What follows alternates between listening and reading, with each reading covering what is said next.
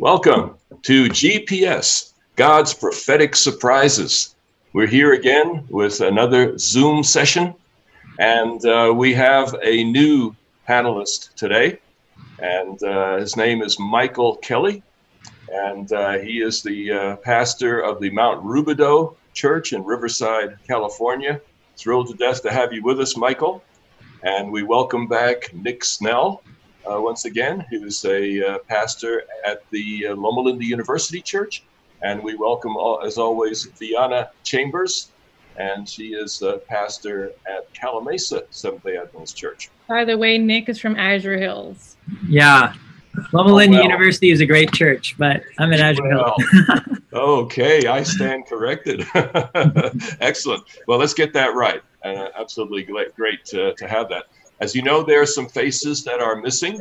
It is in the summer, and a couple of the folk, Philip and Guilherme, are doing some work on their doctoral dissertations, and we don't want to keep them from that. And I believe Shifra is on vacation, but they'll be back with us in the future. And as I said, we welcome Michael once again. Why don't you tell us a little bit about yourself? Yeah, again, it's an honor really to be here, to be at this great panel, originally from Southern California. Dr. Paulien was actually one of my professors in seminary. So if anyone here does not agree with anything I say, go directly to him, because everything I know about this book and everything is from Dr. Paulien. I'm teasing. But no. He was one of my favorite students, and so... yeah, definitely. Anything he says wrong is my fault. So go ahead and follow that instruction. Been at my church for 11 years now. So awesome, very good. And Michael, these have been some challenging times, and however long it may be that this program continues on LLBN, people will remember when they see these Zoom screens that this is not the typical production from LLBN. So we are still in the COVID-19 season. And I was wondering if you could share with us, Michael, how COVID-19 is affecting your congregation and perhaps in a larger sense, the African-American community in North America. Yeah, for us, because of the vision and the way that we went about doing church in general, when COVID hit, going digital was a very easy switch for us. The thing, though, for us now is really just how to make digital disciples, because we don't want people to just turn into viewers, but we want them to really be engaged even in this digital space and still understand that just in the midst of a pandemic doesn't mean God doesn't call us to less. But I think this pandemic has actually stretched us, exposed some of the inadequacies that we have as a church, and God's way of saying, no, this is what I really want church to look like. I never intended for it to be simply confined to a building. So let's stretch. So that's what we've really been doing, stretching. We've been serving about 350 families every single Saturday, with groceries. And so that's been really just an awesome way for us to continue to be the hands and feet of Jesus.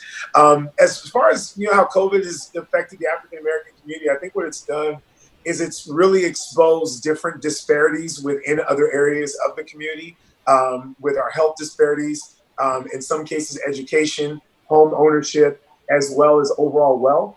And it's brought national attention to that. And so we as a church have just tried to continue to build up communities by closing those gaps and moving statistics. Oh, appreciate that very much. I think we all want to care very much about each other, and to hear directly from you. That is encouraging. And it's kind of neat. You said that maybe COVID exposed some things that weren't going as well in the church. You want to say something about that? Yeah, I think, particularly for us as Christian Seventh-day Adventists, the Sabbath, Saturday, the day we go to church has become such a big thing, and particularly going to church in this building. And I think we've lost sight of, what does Paul say? You are the temple of which the Holy Spirit dwells. And, we really are the church. And so now I think what COVID showed is that we were too attached to this building, that we as individuals have forgotten that we are God's church. We are his ambassadors, his representatives. And COVID has forced us into that place, because now you can't invite people to a building And you can't just simply invite them to watch on Zoom or whatever platform it is. Now I think we really have to interact, live out ministry appealing page 143 in an even more intentional way. So awesome. Amen. Yeah, very good. I love that testimony. As I was thinking about it, the purpose for the church is spelled out in Matthew 28, and that's to make disciples. And you don't make disciples with mass media. You make disciples one-on-one. And so I picked up on that point, that searching for ways to really personalize distance learning. I'm facing that right now. I'm doing an online course for nursing in Adventist beliefs. And the vast majority of the students will not be from the Seventh-day Adventist tradition. And so I'm really wrestling with how can you turn an online experience into a real one-on-one, a real engagement with people's spiritual life and so forth. I'm wondering if Nick or Viana has any thoughts in response to what you've heard. Yeah, for me as a youth pastor, we're trying to be safe, and we're not doing everything online. We're trying to do some things in person as safe as possible with masks and screening and distancing and everything.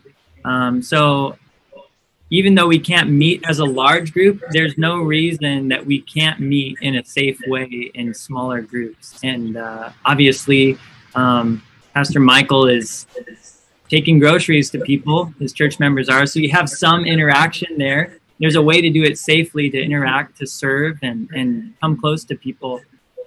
So I think it's a time for creativity. And I love that this time is actually stretching us to focus on the things that matter most. I've kind of called this introvert's paradise, in a real sense. You get a chance to have some quiet time. Viana, you've been a train conductor lately. Do you want to say something about that? Yeah, I can speak for several children's ministry in different churches. We've been doing our vacation Bible school, and we have had the train theme for the most part. And that has been a lot of fun. One of the things that I've noticed is, Michael pointed out, and so did Nick, is that there were a lot of leaders who were so afraid of fading out and becoming irrelevant in the church. So they were really stacking a lot of programs and efforts to stay relevant. And while I admire that connection that they were making, I had to really ask the question, what is your intention behind wanting to stay in the faces of these children? And even Vacation Bible School I had to step back and say, God, what do you want me to do? What's your purpose for Vacation Bible School? And although I wasn't very clear on that vision, I decided to go ahead with it anyway.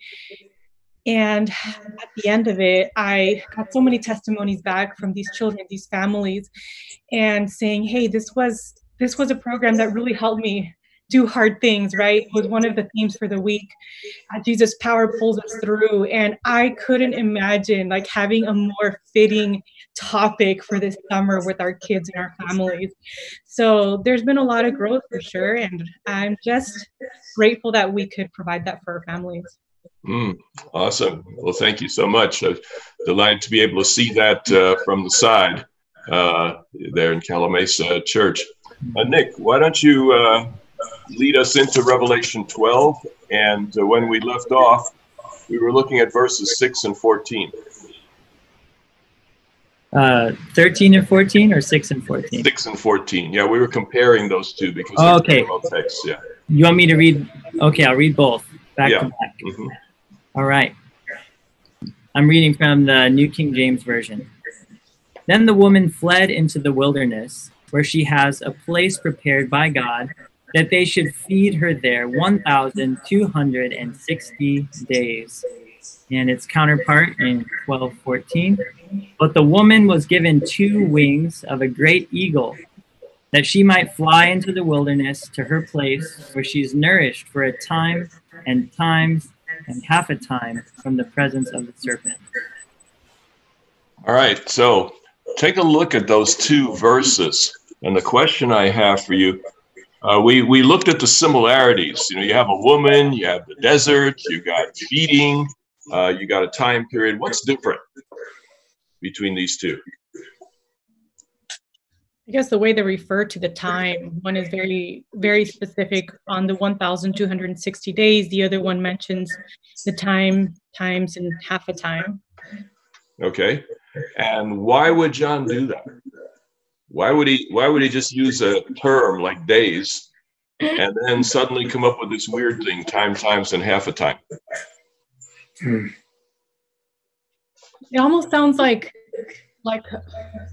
a forced connection. Like, I want you to see the similarities of these two verses and know that different words can mean the same thing. It may be pushing an agenda. I'm curious. Okay. So he must have a purpose here. And one thing might be 1,260 days. If time is 1 year and times are 2 years and half a time, 3.5 years is about 1,260 days. So one way might be just say, here's two different ways of saying the same thing. But in Daniel chapter 7, there's a time period, time, times, and half a time. And so John here is alluding to the Old Testament. One of the real big stories about Revelation is how the author uses the Old Testament in order to unpack what he's saying in greater detail. It brings flesh to the whole thing. It expands the idea. You can say a whole lot with a few things if you point back to the Old Testament and people draw that into the text. So an allusion to the Old Testament seems obvious in verse 14 with the time, times, and half a time. Anything else between the two verses that stands out as different? One difference I see is in 12:14, the way the woman goes into the wilderness is with wings, right? She flies into the wilderness. In verse 6, it just says she fled. So maybe ran, or I don't know. Okay. Got there a different way. No, I think it's a good observation. And going along with that is that in verse 6, it's active, the fleeing. She flees. In verse 14, it's passive. She's given wings that carry her into the desert. So you have this active, passive thing going. One more thing that you might not notice in English that just popped into my vision when I was looking at the Greek just a couple of days ago is that it says in verse 6, it says, they fed her. They fed her. Who's the they? Who, it says the woman flees into the desert where she has a place prepared by God, and they nourished her 1,260 days. What would you think that might be about? I mean, there's no reference. You have a dragon, you have a woman, you have a male child. There's no they there. Why would he say they fed her? I had a hunch. Is there any place in the Old Testament where they feed somebody out in the desert for 3.5 years? The birds that Elijah. The birds, that's right. Ravens. We got them in our backyard so often. Yeah. The ravens came to feed Elijah. So it's just odd that in verse 14, it's just a passive. She was nourished there. But in verse 6, they nourish her. They feed her. I can't come up with anything better. It seems to me probably that's a reference to Elijah and how when he was out in the desert for 3.5 years, ravens came and brought him food. So there's some subtle stuff. Yeah. Yeah. So why the ravens is my question. What do we need to know about that? Just God provision in miraculous ways? Yeah, I'm just curious to know what that has to do with what this represents. Sound like a skeptic to me. Yeah, I can't tell you right now. I'm just saying I can't come up with any other explanation. It may prove to have significance down the line, but I think it's really, Revelation calls us to pay attention to every possible detail. And maybe it'll make sense and maybe it won't. For example, Armageddon, when you connect that with Megiddo, the mountain of Megiddo, there is no mountain at Megiddo. So it's just an odd, weird thing until, if you know the geography. I remember one time standing in ancient Megiddo, the ruins of ancient Megiddo, and there was a mountain there, a really impressive one. It was really big. And I said, what's that mountain? They said, Mount Carmel. Ding, ding, ding. Suddenly things started coming together. The mountain of Megiddo is Mount Carmel. And Elijah had something to do with Mount Carmel. You know? So suddenly, fire down from heaven, Revelation 13, mountain of Megiddo, chapter 16. Some things started coming together. At the end of time, there'll be a showdown between two God systems. And there'll be a showdown between two gospels. And it'll be decided by fire from heaven, except on this one, the fire will fall on the wrong altar. We'll get to that when we get to chapter 13. All right. But just yeah. I want to point out that, like, while the ravens feeding Elijah is a very physical provision, I'm not sure that's what this verse is referring to. Maybe it is the provision given to the woman, which is God's people. Is that physical? Like, is birds bringing down food necessary for us to understand what the nourishment looks like for God's people while they're being persecuted by serpent? So Viana's throwing out the idea. Is this again literal feeding, or is it something else? And that's where birds can, like Nick said, maybe it's not relevant to know how birds are nourishing God's people at the end of time. I didn't say it wasn't relevant. I just want to know what it means. I think sometimes, when you look at Revelation, obviously the book makes it very clear this is the revelation of Jesus Christ, and Apocalypse, the times of the end. So really the book about how is Jesus Christ take his people through the end. And I think when we look at this particular text, even without understanding maybe the exact nuance, I think the principle is clear that there is, when you look at verse 6, it says very clear, this place prepared. Then verse 14, nourishing. And so we see that what I think we can really take away as far as like a modern day application is that God is prepared, to nourish us during those difficult, times, that he's going to create, whether it's going to be sending ravens or whatever it is, that we are going to be provided for during this, this time period. I love that. God is still Jehovah Jireh, the God that provides. Right. Yeah. And Viana will remember that several programs ago, when we were looking at the war in heaven, we discovered a number of evidences that this is not a literal war. It uses the language of war, the language of fighting, the language of battle. Nevertheless, there were a bunch of references that made it clear. First of all, on one side is the ancient serpent. Well, that throws you back to the Garden of Eden, where he's telling lies about God. In verse 10, he's the accuser of the brothers. He's cast out not as a defeated general, he's cast out as the accuser of the brothers. And then in verse 11, they overcame him by the word of their testimony. And then you discover the tail of the dragon way back in verse 4, that he drew stars out of heaven. That tail represented lying prophets in the Old Testament. So we found a bunch of evidence that this is not a literal war, a literal battle.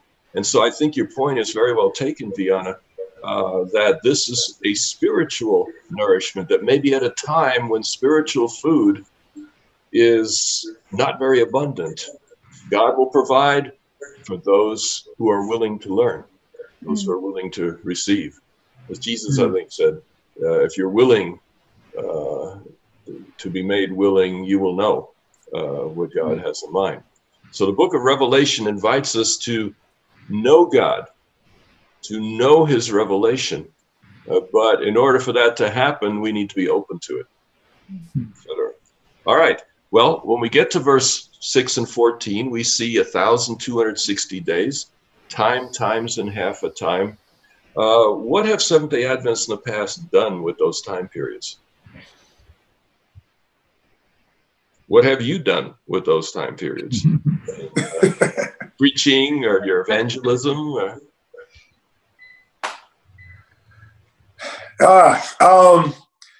You know, for me, it's always been based on who my audience is, because I think sometimes some people can get really lost in the numbers, and I think miss the the overall and big principles. So of course, if you're preaching primarily to Adventist crowd, they want to understand year, day, and understand those principles.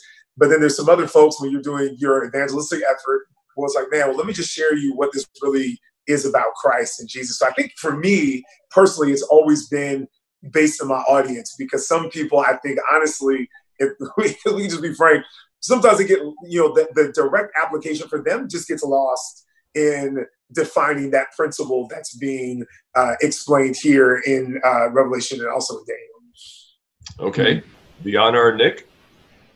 I think there is a real sense of loss when it comes to interpreting Revelation. So one of the things that I've fallen back on, which is kind of easy to do, is falling back on the research and on the backs of people who have come before me and try to interpret Revelation. So when I see the times and a half, and I see the days, people have told me, hey, that translates into, years and different things.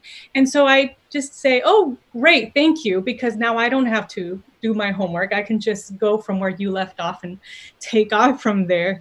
And obviously we can be blindsided by a couple of, or miss, or have gaps in some of our teachings if we don't do our own homework. Okay, so you understand that that people have taken these days as years. And so this is the period of 1,260 years, generally spanning the Middle Ages and a little bit on both sides of it as well. How do you think people got to such an idea? I mean, it doesn't say years. Why interpret it that way? I think people need something solid to hold on to when it comes to Revelation. So they will dig deep, try to find a connection, maybe in the Old Testament, like Daniel, and say, there it is. Like we have an answer now, we can move forward. It's so hard to just kind of float around with no answers or ambiguity. So trying to find anything that kind of fits into this. And Daniel is a good starting point for some people.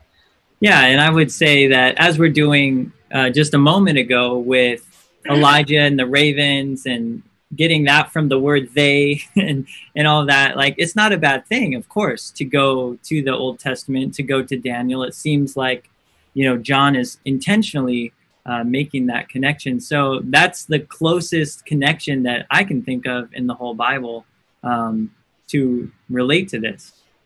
So, I do a lot of baptismal studies as a youth pastor and try to go through, the Adventist beliefs with them and make sure that Jesus is front and center in all of it.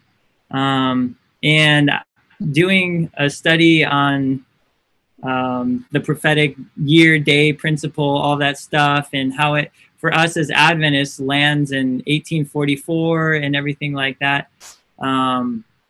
They're kind of like, well, what does that actually change? That that Jesus moved from the holy place to the most holy place.